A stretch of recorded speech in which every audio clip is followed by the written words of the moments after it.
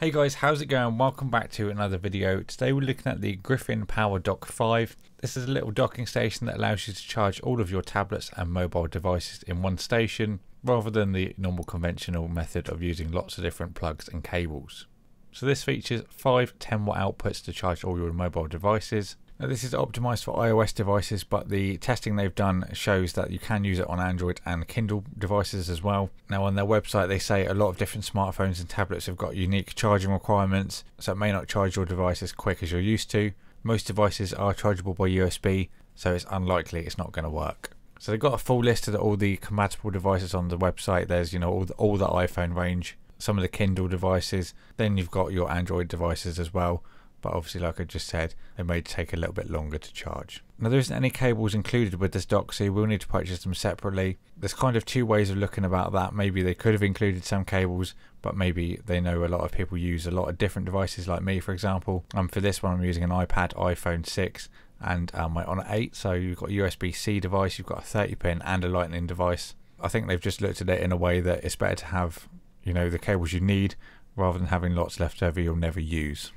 Now this has got a guaranteed for life warranty as well. They do offer great warranties with their Griffin products. Obviously with the 5 USB ports you've got 5 spaces to recharge your devices, and these are broken up by some frosted plastic dividers.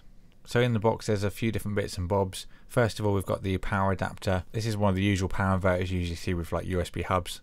And this one has a 2-prong cable on the end of it to a figure 8, which goes into the adapter itself. Then the 2 plug goes into an adapter for your specific region. So for example, I'm going to be using the UK plug obviously.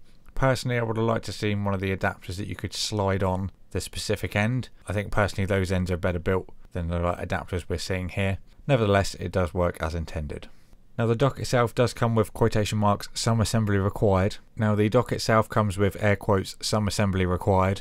That's what I'm calling it. So first of all, the power cable goes under the actual dock itself, and then you can wrap the cable about if you've got a lot spare. So the little frosted blades that go down just literally snap into place on the dock itself in 2 points. They've got cutouts in them as well to make sure you put them in the right place. There's one that's got 2 notches cut out, which is the one that goes at the very end.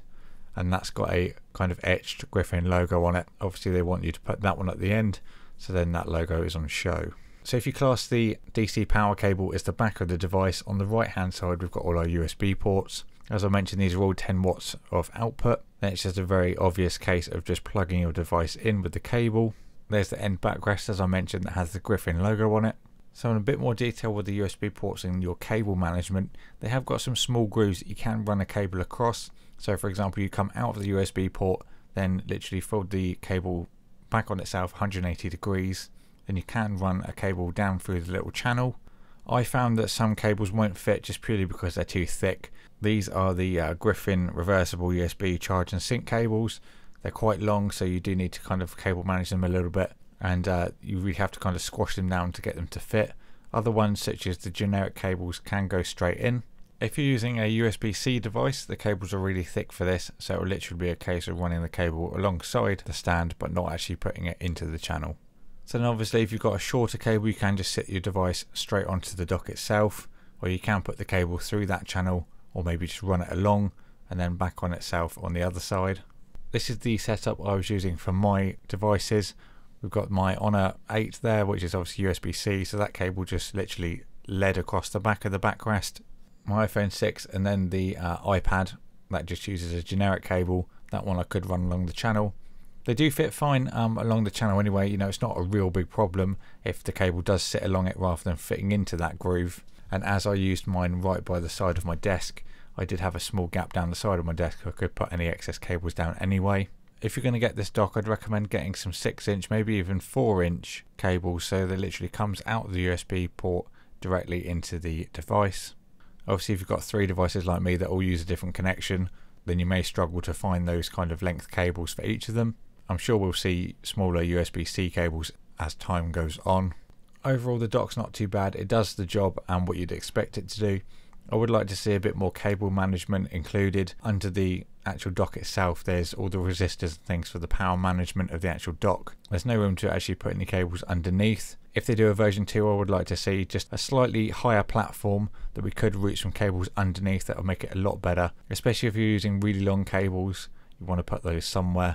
If you've not got an area like the side of the desk to put it down like me, then you will need to think about that a little bit more, as you don't actually have any room in the dock to store them. There is a pro version available of the PowerDock, and I may ask to see if we can get that one to review, as I feel that may be a little bit better than the PowerDock 5. Overall, it's a good design product, it just needs a little bit of finesse. So thank you for watching this video, guys. If you enjoyed it, please consider subscribing. Thank you for Griffin for sending this out for me to review. I will put the links down in the description box below if you want to get one for yourself. Thank you for watching, and I'll see you all in my next video.